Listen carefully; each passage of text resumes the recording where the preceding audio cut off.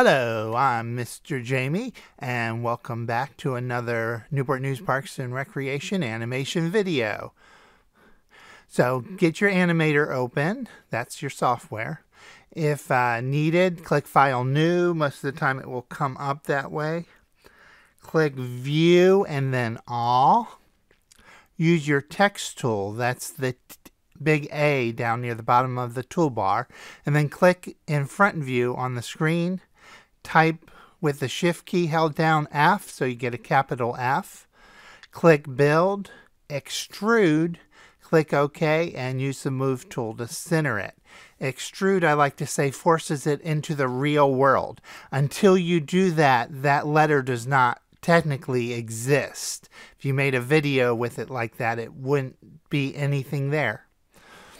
Now we're going to color it, so click your Materials Editor. Double click New on the panel where the color goes. You see it circled there. Move the fader all the way up to white on the color wheel. Well, really, the fader's next to the color wheel. Click the black box, that's the fourth one down. Move the fader to white on that one. Excuse me. Change the number at emissive to be 0.3 or 0.3. Click OK, and then click Apply. You should now have a bright white F. Don't worry, that's not your grade.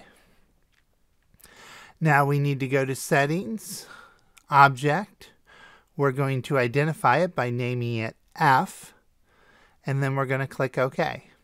And then we need a new object, so we will click Object New. So we're going to make the word fun, F-U-N, but we're going to make it with 3 individual letters that way they can each move on their own. And in this tutorial, we are going to animate those individual letters, and we're going to add some lighting effects. So this is the first tutorial where we will do lighting, and we will use the lighting to change the color on these letters. That's why they're white. Now you will need your text tool again.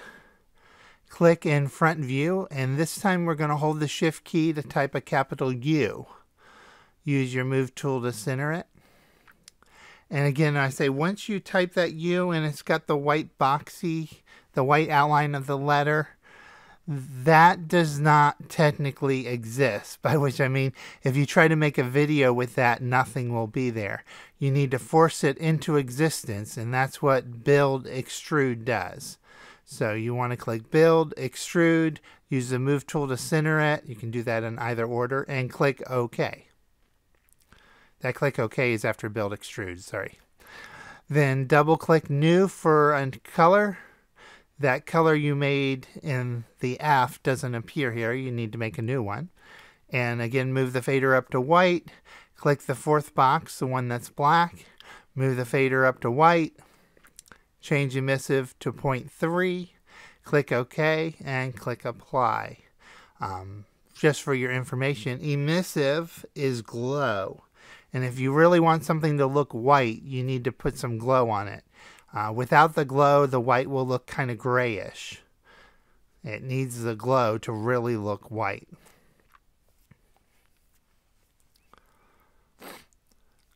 Alright, now let's go to Settings Object. We'll name this U, because that's what it is. Click OK. We got one more to do. Click Object New. Use the text tool, again, that T, not T, that's an A on the toolbar, and click in front view. This time hold the Shift key to make a capital N, and then we'll force it into existence by going Build, Extrude. There are numbers there you could play with if you wanted it to be longer. That changes the size of the letter as far as how wide it is. And then click OK and use your Move tool to center it in front view. Really, it should be centered in all views, but front view should be the only one that needs it. Double click New on the materials, and then move the fader to white once again. Go to the fourth box down, the one that's black. Move it up to white once again. Type 0.03 for emissive to give it that glow. Click OK. Click Apply, and you now have a bright white letter. Click Settings Object. We will name it N because it's an N. Click OK. Click File Save. And actually you have to do File Save As. I forgot to put that. Give it a file name and save it, but we're not done. Alright, go to Mode, Scene. And then in Scene Mode, View All.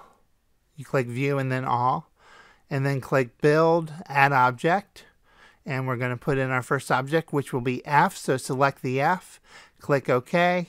Use the Grow tool to make it larger. Use the Move tool to move it over a little so there's room to center all three letters to spell fun. And then do it again. It says repeat 1 through 6. It should say repeat 3 through 6. That's my mistake. You want to build, add object, select the U, click OK, Grow tool, make it the same size as the others, move it, and then do the same thing for the N, steps 3 through 6. All right, now we should have the word fun across the screen. Turn on your animation key. The little key at the bottom of the toolbar should turn green. Use your select arrow and select the camera. The camera is the little box in the middle of the screen with the green lines. Well, when you select it, it has green lines going out of it. Now, use the Move tool and the Rotate tool to get the camera pointing straight ahead. In front view, all you should see is the back corner of the camera. And then we want to move it in top view and front view as needed so that fun fits within the green box of camera view.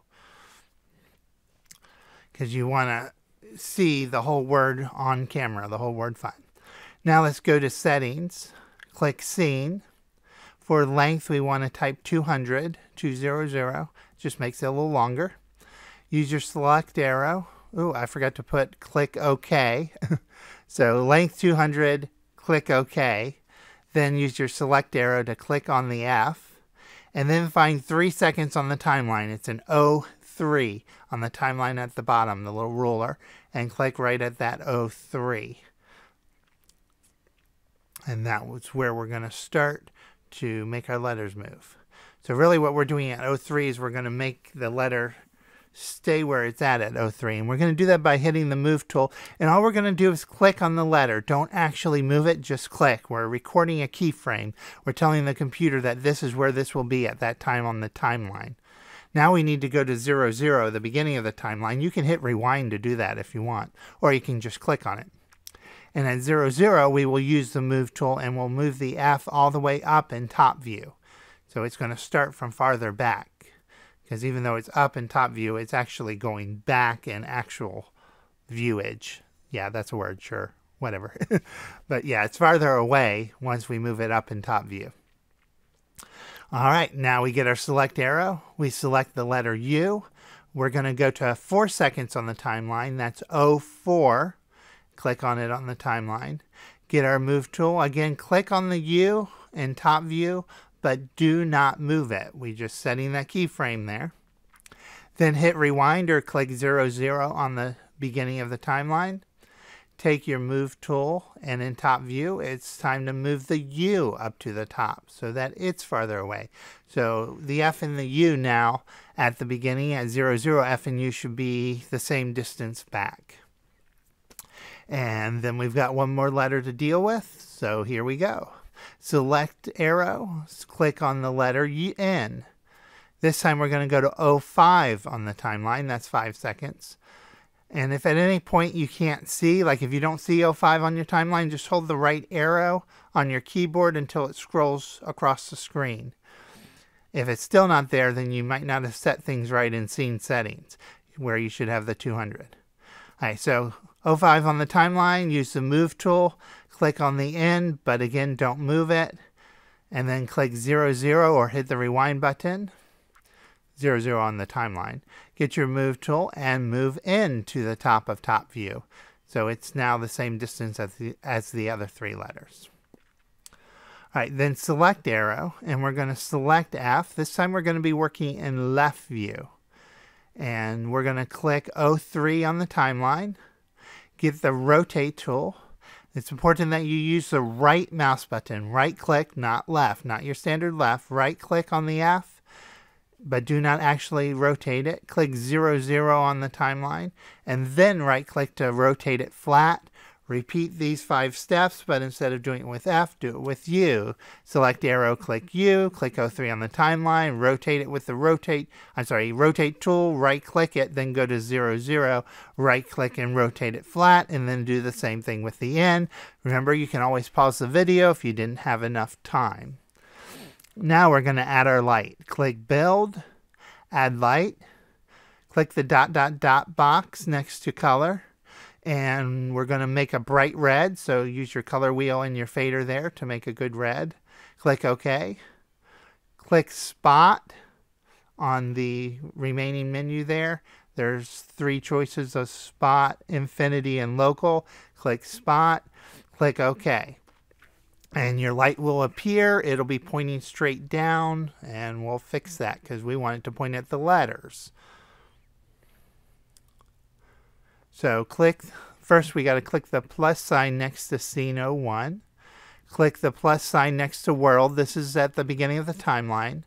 And then scroll the little scroll bar down to light 01. In line with light 01, double click at the second long line.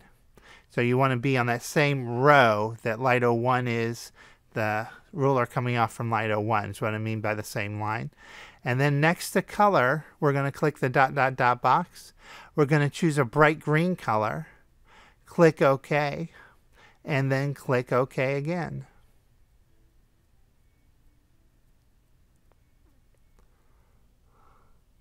Now we're going to double click the 4th long line on the timeline. We're going to again click the dot, dot, dot box. This time we're going to make the color yellow. Click OK. Click OK. So now you have a yellow color. So the light colors are animated. If we're doing this at different points on the timeline, the computer will actually have the light change between the colors we're choosing. And I'm seeing now that I forgot to rotate the light in the steps. So I'm going to give that to you now. You need to use a select arrow, make sure the light is selected, and use your rotate tool to make the light point straight at the letters, F-U-N, straight at the fun. And you can use whatever views needed to get it there. Rotate it so it points straight at the fun, and move it with the move tool so that it's at the right height. You really should put it exactly where the camera is. Put it exactly where the camera is, facing out at the F-U-N. All right, now back to the steps that are here. Double click at the 5th line on the timeline. Click the dot, dot, dot box. This time we're going to make it blue. I've done kind of a teal blue here, but whatever blue you want. Click OK, and click OK again. So now the light will change to blue here. And we've got to go Settings, Environment, uncheck the ground grid. That'll get rid of that grid. Click the dot, dot, dot box there at the top. And we're going to make the background black. So scroll the fader all the way down. Click OK on that. Click OK on the other window that's there. Sorry. Click View and then Camera. We're getting ready to render our video. You always want to be looking at camera view to make sure you render the proper view, because the computer will render whatever view you have selected. So going View Camera is the best way to make sure camera view is what's selected. Then you want to click Render at the top and then Render Movie. Click the dot, dot, dot box for file and enter a file name. Find where you want it on your computer, enter the file name, and click Save. And then you can click OK on that.